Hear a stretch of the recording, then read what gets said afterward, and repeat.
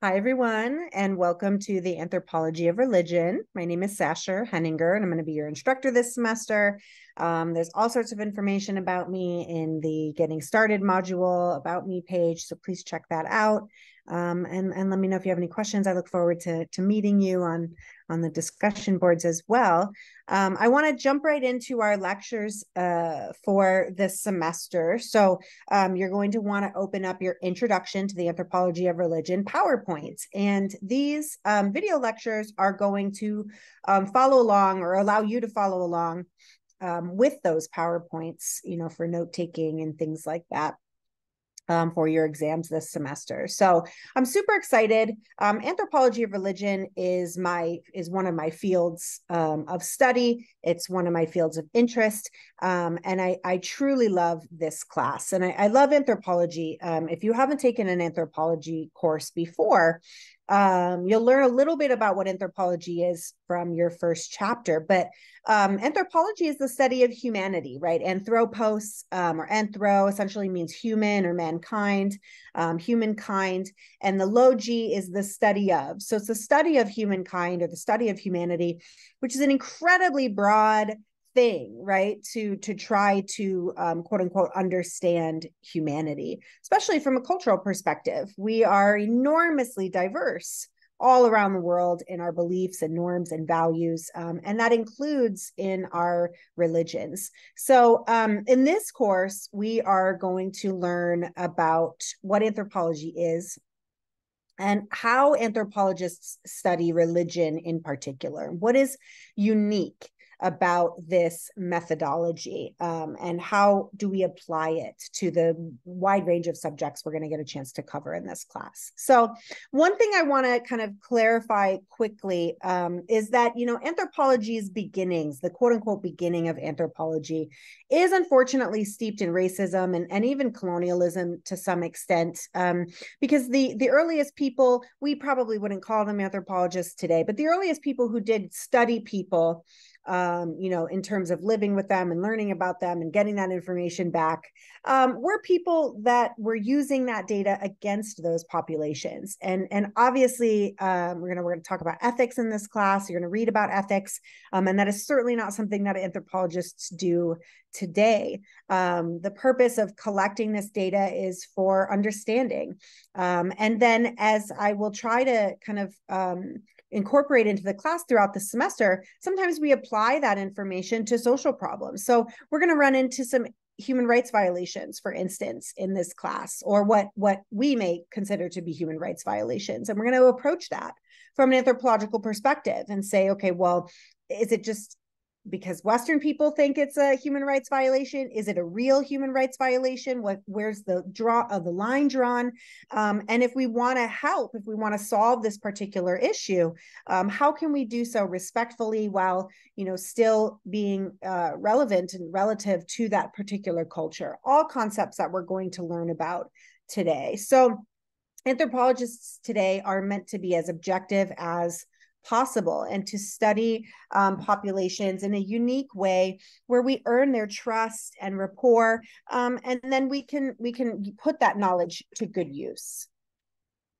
So there's a number of key anthropological concepts that I want to discuss in this particular lecture. The first is holism. So holism is, you may have heard the phrase, the sum of the parts is greater than the whole. And that kind of underlies this concept of holism, that, if we want to understand humanity, let's say, we can't just look at our biology. And we can't just assume religion, or we can't just assume culture, and that one perspective is going to help us understand this complex organism that we are. Instead, we take a holistic approach and we make sure that we include all the elements that make up humanity, because each of them is interdependent. And without them, the whole does not exist. So the sum of the parts is greater than the whole essentially means that we want to put and place special emphasis on all the components that make the whole, because without them, the the whole doesn't exist, and they, are interdependent on each other. So even though this class is about religion, we're absolutely going to venture into other topics like gender, and race and ethnicity, and politics and economics and kinship and family. I mean, we are going to incorporate a wide range of topics, as well as other disciplines. So this is a 4-field discipline. Anthropology includes biological anthropology, which is the study of evolution, and DNA and the more molecular components. And while it doesn't seem like that would be relevant to this class, I will include some biology here and there because it helps us to understand things like altered states of consciousness, for instance.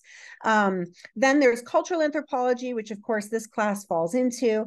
There's archaeology, which is the study of the things that we leave behind, essentially. And we're not going to spend a lot of time on archaeology in this class, but we are in the next lecture series going to look at maybe some of the evidence that religion is happening, hundreds of thousands of years ago, even. So we'll touch on that a little bit. And then there's linguistic anthropology. And we're not going to go much into linguistic anthropology in this course, but we will in a few ways. Linguistic anthropology is about human language. It's about where our languages come from. It's about how we use language, verbal and nonverbal cues, which you're going to need to pay attention to when you do your own field work this semester. And, etymology, words and how they change over time and how they impact us and how culture impacts the words that we use. We're going to look at all sorts of concepts, all sorts of terms etymologically that anthropologists use that are kind of umbrella terms, like shaman, for instance. Even though that word belongs to one population in Russia, the Tungus people, anthropologists use it as an overarching umbrella term. So we'll hit language and linguistics a little bit in this class. Each of those courses is available through the college. So if you're interested in those topics individually, I would encourage you to take them. But for the sake of this class, that's what holism means. When we try to understand humanity in this class, we're going to look at, our biology. We're going to look at why certain things have evolved, why certain behaviors have evolved from a behavioral ecological perspective. We're going to look at cultural fieldwork and studies of cross-cultural concepts all over the world. We're going to look a little bit at the things that people have left behind that inform our understanding of the history of religion. And we're going to talk a little bit about linguistics as well, because all of these things make the whole. And that's where intersectionality comes into play. So this is a buzzword you've probably heard in other classes, but intersectionality is the idea that our identities are an intersection of a wide range of things. And we do need to consider this in the class, because as we move into this kind of second bullet point here, worldview, I have collectivism and individualism. And these are two different worldviews, overarching worldviews. There are individualized societies like the US, where the individual is most important, and we're very focused on individual rights and individual responsibilities. But in collective societies, the individual tends to be less relevant.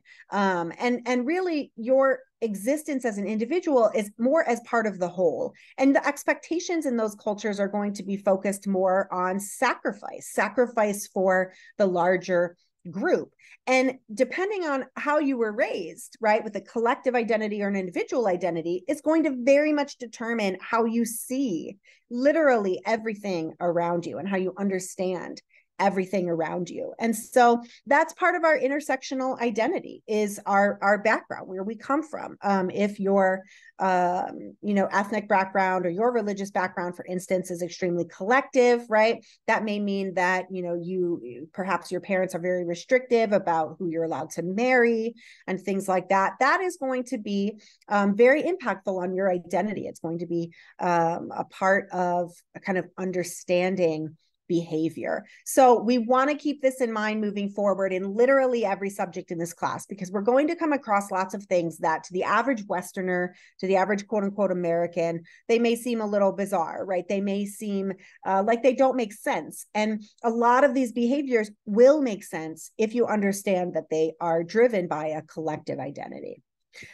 Enculturation is the process of learning that particular identity. So enculturation is the lifelong learning process for how we learn to be a member of our own culture. And it happens from the moment we're born until we die. And that is where you learn all the elements that intersect for your identity. That's where you learn your worldview. And your enculturation is going to be very hard to step out of. And we're going to practice that a little bit in our ethnography in this class. So ethnography is, ethno means culture, graphy is kind of the story of. And so an ethnography is the story of a culture. 50 years ago, 100 years ago, this is all that anthropologists did. They went to far off exotic lands and they studied these people for 5, 6, 7 years. Then they wrote this 600-page book. We're going to meet a few of those in this class. That kind of was everything about this particular culture. That was an ethnography. Now, some ethnographies can be more specific, like focusing on just a particular ritual or some aspect of society, but that's essentially what an ethnography is. To do an ethnography, to really get accurate data as an anthropologist, we have to step a little bit outside of our enculturation, our beliefs and our values. And we're going to learn how to do that in this class through these kind of two main perspectives, emic and etic.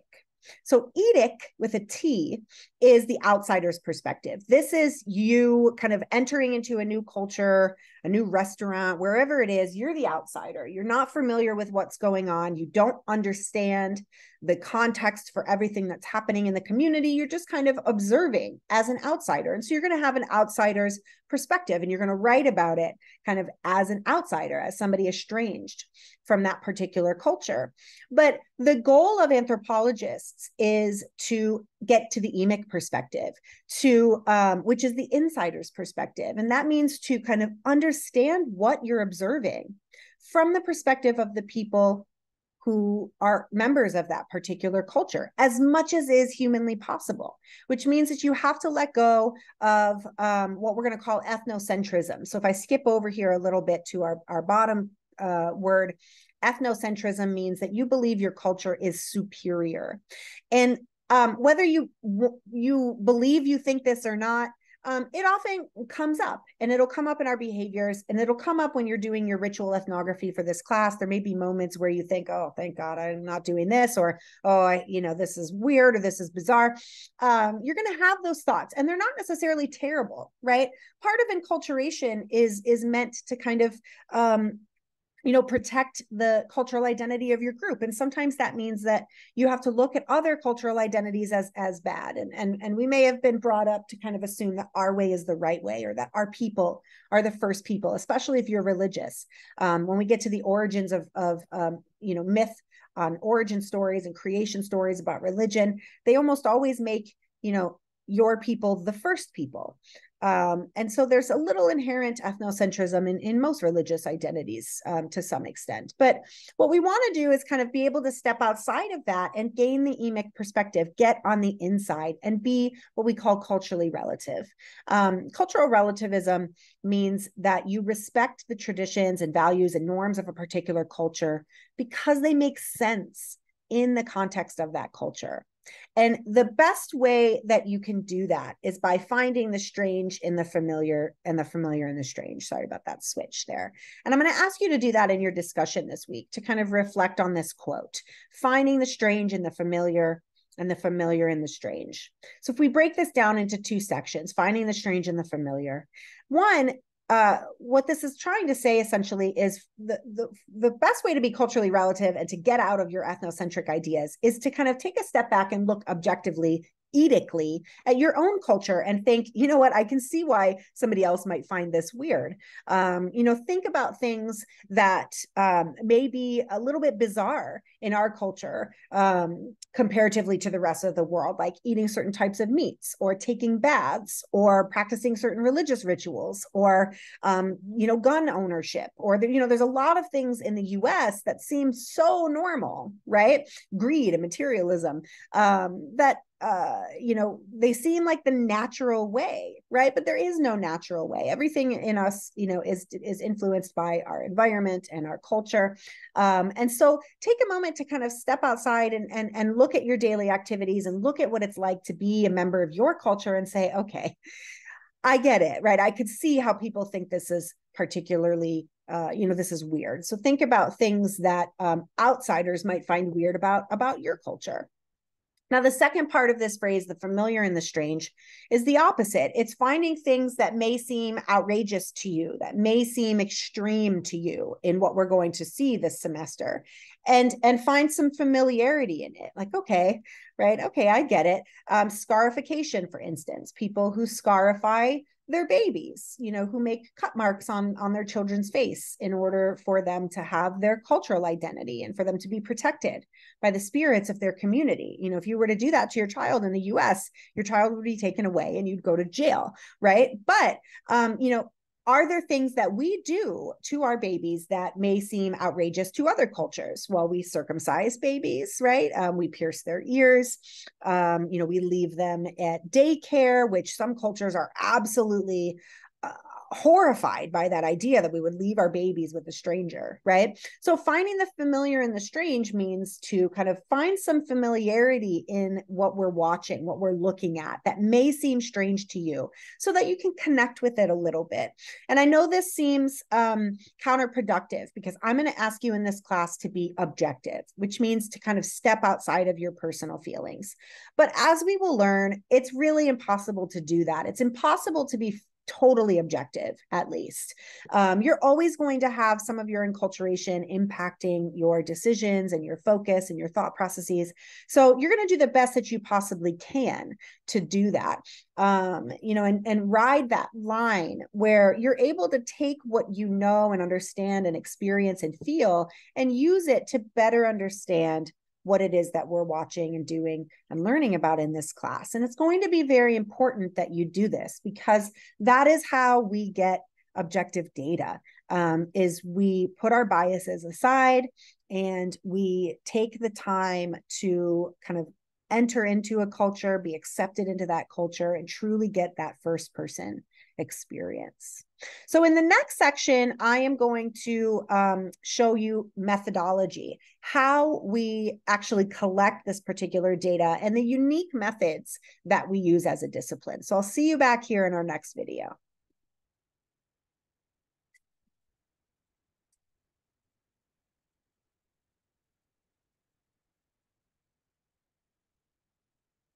There we go.